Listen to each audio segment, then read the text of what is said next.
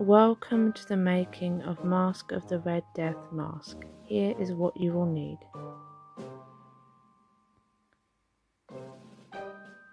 To seal the foam to help with glue sticking and stretching of the mask and shaping, heat the foam with a heat gun. This is really helpful for creating a good shape and having no strange edges. I simply bend the foam with my hands to make it the correct shape for my face. Here I have a small amount of water which I am adding a small amount of Modge Podge for a thin dilution. This will be used to dip the foam in later. I like using this method. It helps the foam clay adhere better to the mask and also creates a firmer finished result. When I have painted some Modge Podge and wetted my hands, I press the foam over the mask structure. The foam can be very sticky and difficult to work with, so the more you regularly wet your hands, the better. I am pushing the foam through the shapes I've created earlier. This foam was really quite sticky when I was doing this, so it kept sticking to everything and my hands. I used a blunt scalpel to shape out the edges and regularly wet my hands with both water and the Modge Podge diluted solution.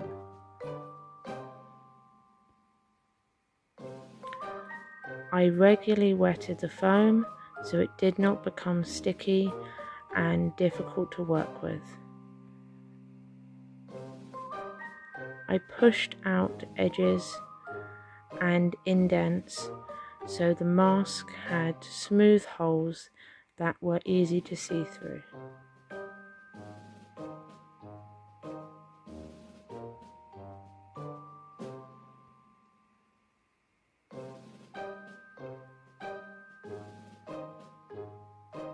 This took a fair amount of time.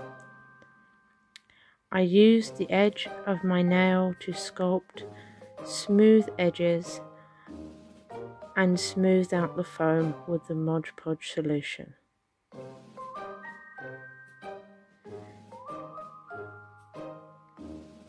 It's difficult to imagine quite how sticky this can be.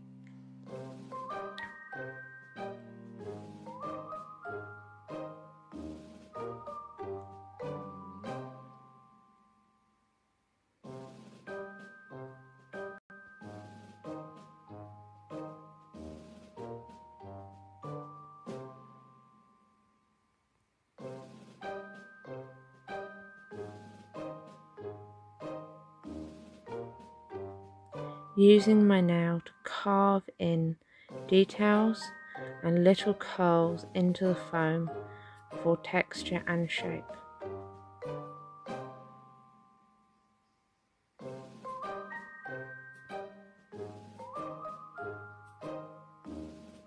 I'm carving in some little curls.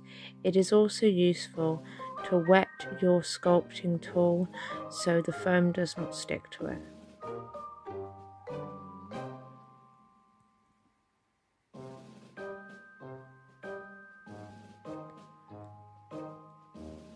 The teeth were rather difficult to do as they had a very strange and uneven shape. I pushed the back of the scalpel into the teeth to carve a more clear shape.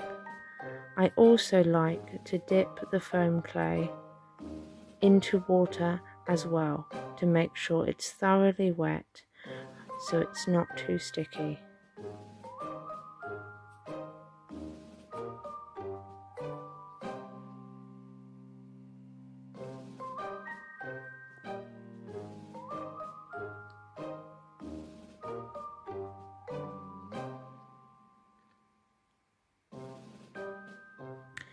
You can do so much detail with this foam clay.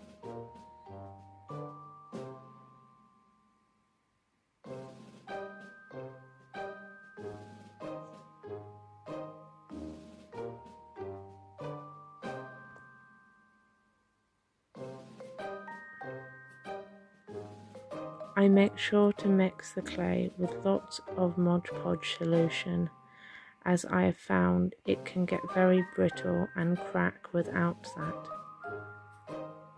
Really gives it a nice density and sheen at the end. I found the easiest way to do this part was to simply push a large amount of the clay over the teeth and then cut out the excess shape.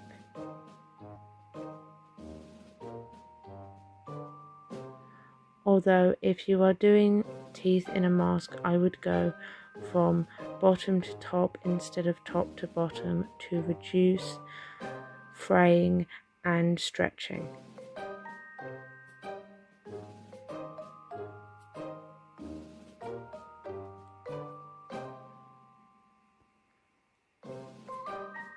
Had to really speed this up as this took me about 40 minutes.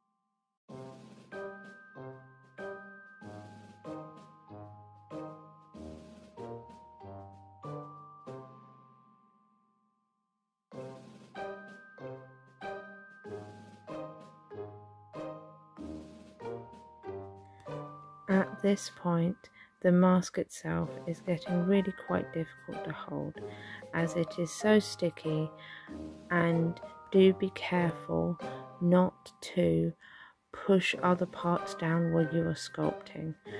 On other costume pieces this is much easier, but a mask like this, as you can see, I have kind of shaped the eyes slightly differently to how I want. I do smooth those out later, but just watch out so you don't destroy your design.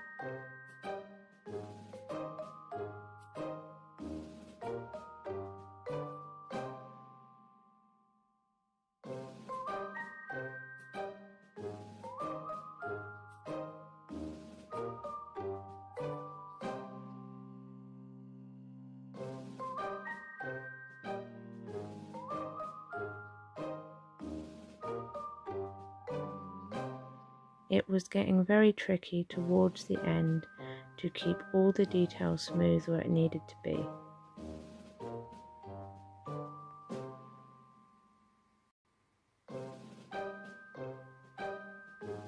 So I ended up laying it down to smooth out some of the final touches. Laying the mask down on a curved surface is good to maintain shape. And then I cover the mask in a layer of Modge Podge for smooth and shine. Looking great so far. And here's the mask painted with a mix of acrylic paint and flexi paint. Thank you so much for watching. I hope you enjoyed the video.